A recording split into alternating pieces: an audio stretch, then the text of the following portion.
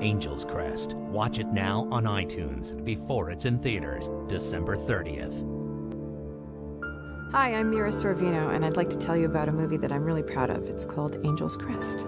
It premieres in theaters Friday, December 30th, but you can check it out right now. Daddy, wake up. Thomas Dekker plays Ethan, a very young father to a toddler boy. There's snow. Snow. Come see. It's the first snow of the season, and they decide to go out for a drive. Nate, hey.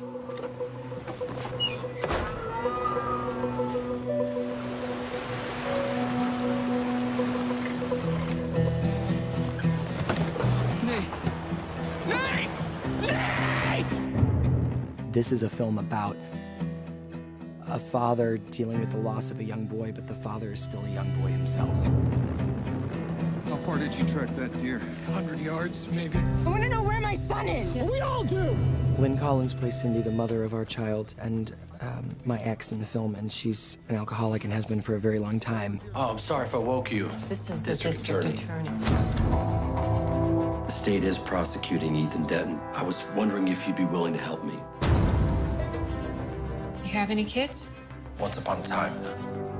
Jeremy Piven comes in as the district attorney who's investigating possible criminal aspects of the death of the boy, certainly like guilt of neglectful parenting. The state is filing charges against Ethan Denton for the death of his son, Nathan Denton.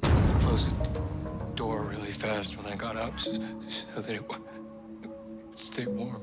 This film is looking reality in the eye. It's saying every parent has made a mistake. And it's the question of what happens when one just goes completely, off the charts.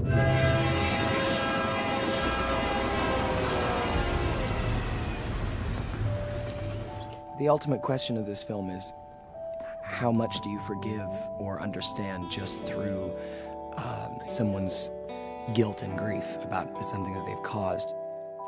And I just think the film is beautiful. I think it's a very grim poem.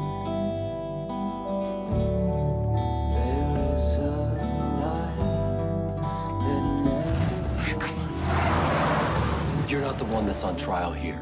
Hey, he's gonna put Ethan away. You could have some compassion.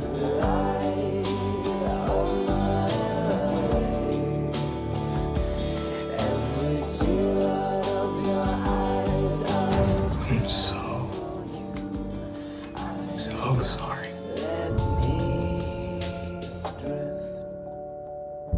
Angel's Crest. Watch it now on iTunes before it's in theaters, December 30th.